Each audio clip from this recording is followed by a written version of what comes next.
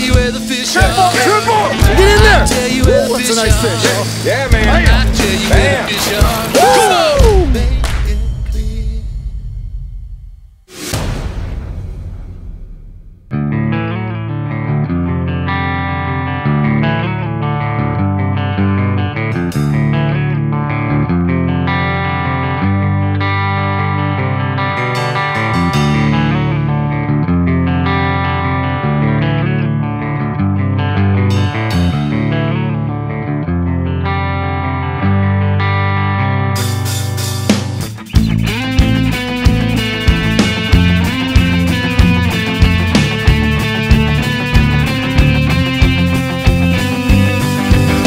Hey everybody, Chris Schaefer of Pautzke Outdoors. Today we're coming to you from Northern Ontario.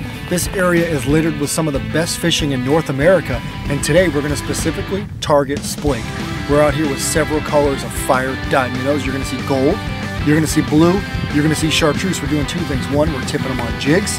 The other thing we're doing is just putting them on a hook and letting them swim down through the ice. You're going to see some of the largest splake in the province come up here and just hammer these things. So let's get back out on the ice and show you how easy it is to bring fire dye minnows and catch quality splake. We'll be back. Oh! What is it? It's a splake. It's not huge, but it's nice. Got one, son. Little buddy. Oh, I've only been here like 5 minutes. Yep. I'm messing around today. I ain't taking no prisoners. Awesome.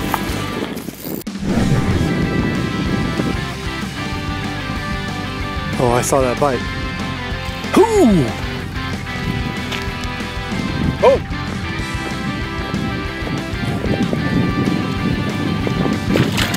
Woohoo! Well, folks, those are nice, average size. Looking for the big ones, but it's a beautiful speck. They're just so full of life. Here in Northern Ontario. There we go, folks. Beautiful splake. See the nice colors on them. Oh yeah.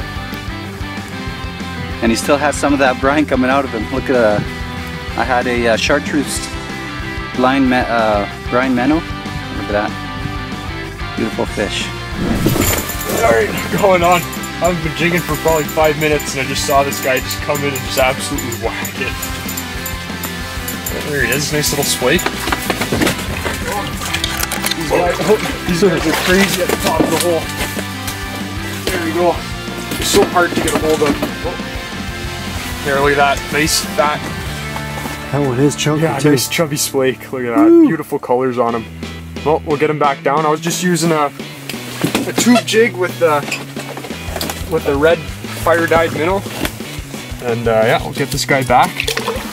We're sure gonna catch a lot more. So much fun. Okay, I just had a nice bite. This is what it is.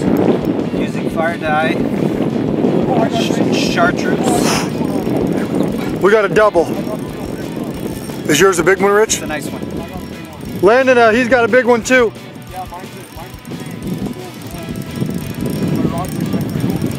Right on. I'll be there as quick as I can. This one feels good. Triple, we got a triple. One there, one in there, one right here. This stuff is like, it's like magic. My gosh. Look at the size of this baby coming Oh. up, boys. Look at this. Look at this beauty. That's a tank right there too. Look at that. Woo! Ho-ho! Look at this, boys. Wow. Okay, go grab All right, him. we're gonna go see his. Triple! Triple! Oh man. I It's still on? Yeah, I got a huge one. Like this is a bruiser of a splake.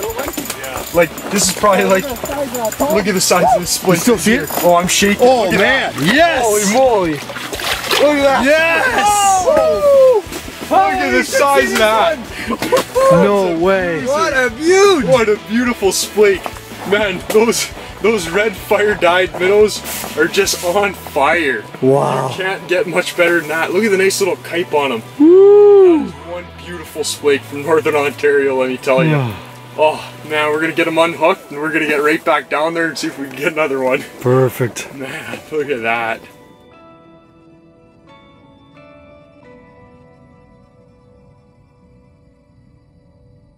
Alright, so we're out here, we're going to dye our bait for the day today. Today we're going to be running mostly live minnows. They're mostly just dace, kind of a variety of sizes. Everything we're going to do in live bait and fire dye. So we're going to do 4 different colors today. And how we're doing it, so we got 4 buckets on the go here. We got one of these 4-ounce bottles of fire dye. We're going to use 1 bottle in each thing of bait.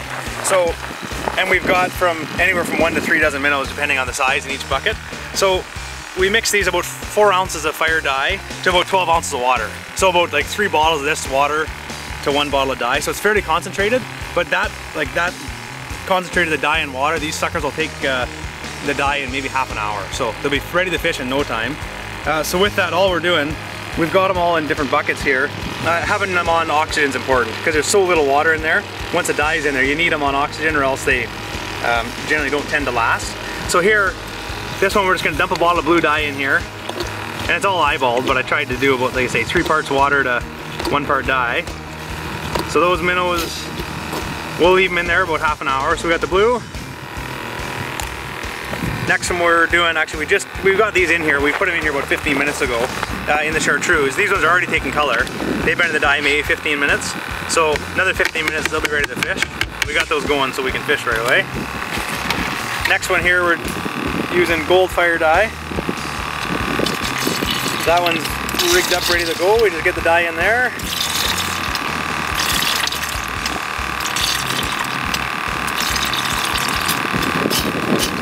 Those gold ones are ready.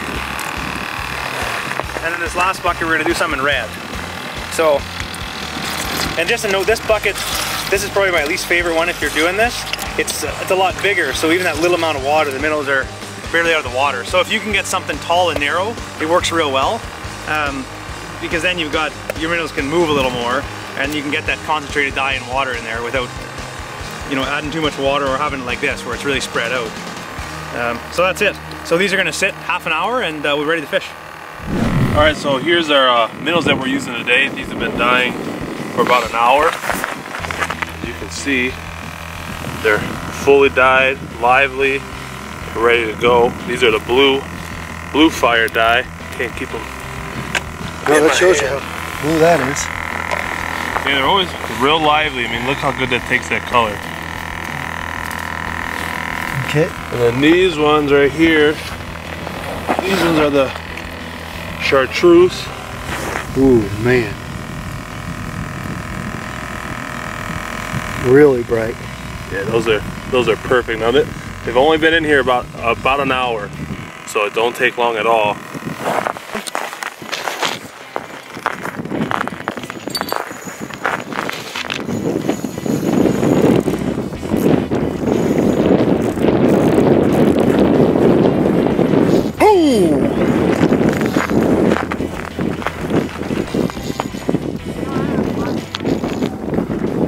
Can you tell if it's good or not? This little guy.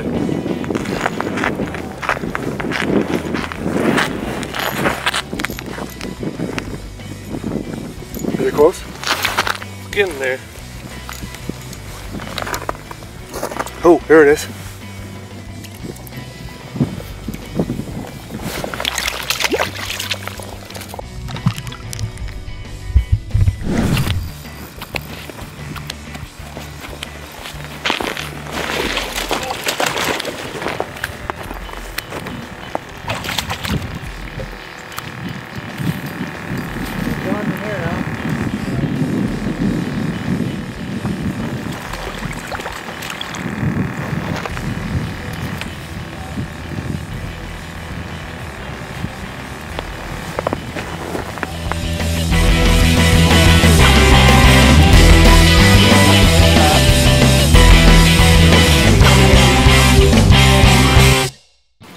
So outside today we're mostly focusing on fire dyed minnows, but in here I'm trying to switch it up a little bit and I'm using some fire brine minnows.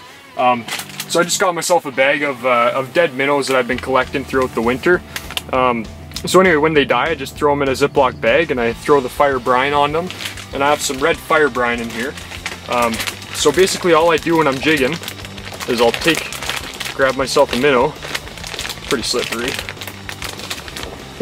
So I'll grab myself a minnow. That's what they look like. They look beautiful. They can be reused like as many times as you need them to. So I just take this tube jig and I just tip it on there. So I'll just grab it. We're just getting bites like crazy today. And I'll hook it in through the back, just like that, through the backbone. And that just adds a little bit of meat on there, a little bit of scent, some flavor. And I drop it all the way down to the bottom, and they just can't handle it. Okay, so I just saw one come in and take it here. I don't know how big he is, but Yes! Holy moly! Oh my gosh, this guy's got some weight to him. Oh, this is gonna be a nice fish. Is he still down like 30 feet, or is he coming up? I think yeah, he should be down. He's pretty far down. This is a big fish. Holy moly. Man, he feels so heavy. Wow. I just changed up. I just put on a red fire brined minnow, a dead minnow on a tube jig, and he just came in and hit it right away. This guy's got. Tell me when he gets close. Is he close? Yeah, he's pretty close now. Close? I think he is. Let's see. Oh, there he is! Holy! He's a tank! That's a bruiser! He's a tank! That's Splake! Oh my gosh! Oh my god, look at the size of the mouth on him! Wow! Wow, he just inhaled that fire brine minnow! Whoa, here he comes! Oh my here he comes! gosh! No Look way! at the size of, holy crap, look at the size of that Splake! Oh, man, they're so hard to get it. There you go! Yes! What a monster! That's Splake right there! Wow! Wow, big male Splake. I didn't even know they got that big. Man, I'm speechless. Wow. That's just a bruiser.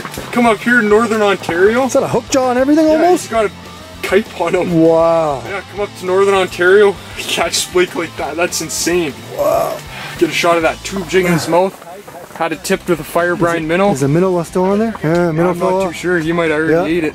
Perfect. Jeez. Well, you think you can get a bigger one? Find out pretty soon. That's insane. Nice.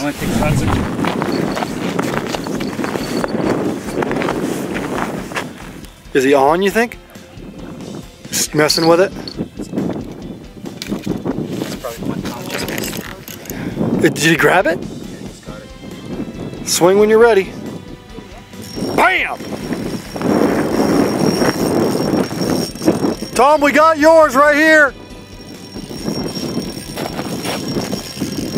Is it pull and drag? Oh yeah, that's a nice fish. Landon, Dad's got a nice one.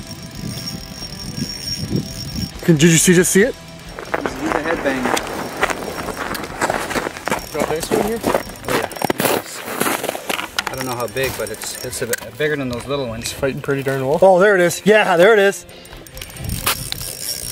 Oh yeah, like hearing that. Well, it's gotta be that big fish. He swam that way.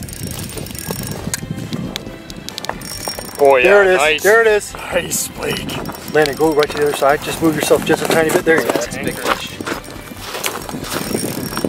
It's almost like he can't get through the hole practically. Look at his head. Oh yeah. There it is. Nice Oh my fish. gosh. That's a tank. Oh my goodness. Is that the one you saw? It's gotta be. It's massive. That's a bruiser. He just can't get his head over to this side. that? Huh? Here he is. Ooh, Look at that fish. yes! Oh man. Ooh, oh. I can't even see him.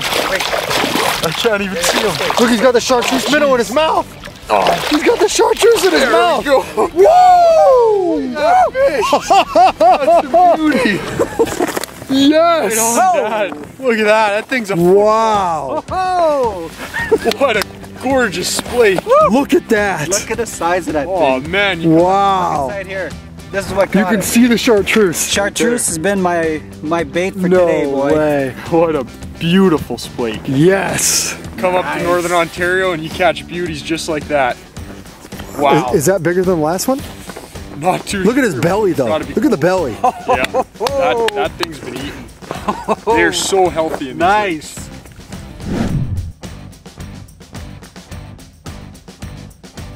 So for rigs, we're running a couple of things. So I've been running set lines with just single live fire dyed minnows, and those I'm just hooking with like a little single pink hook or a single treble behind the dorsal for our set lines.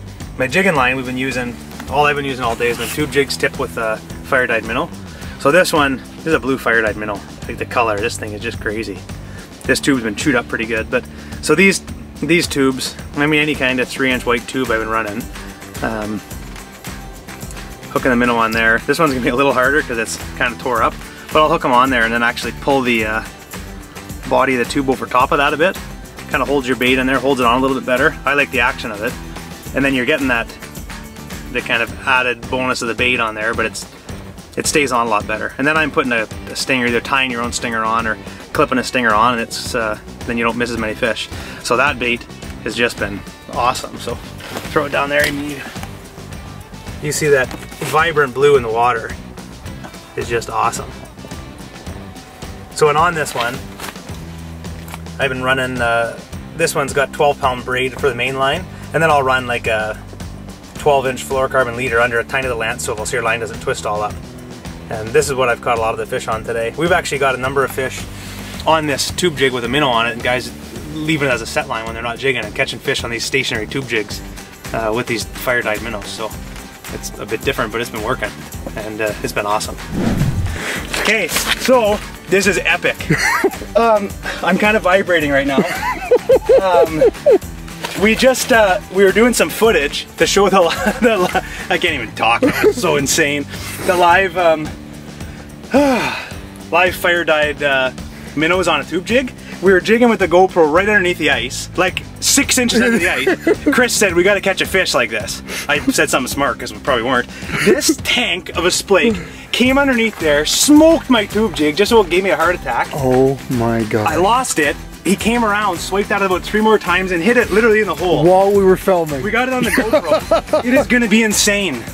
No way. Oh, that was unbelievable. Wow. Incredible fish. I'm not sure if you can tell, I'm a little excited. That was insane. That was Do you think so we can cool. do that again? Yeah. This thing was just ballistic. I want to see this video. Me too. But it's going to be cool. Wow. So Tom just caught that beauty, and I just came in and dropped it right down and got one right away. He's right up at the hole. Oh. Yeah. There he is. That's not a bad one. No, it's not a bad one at all.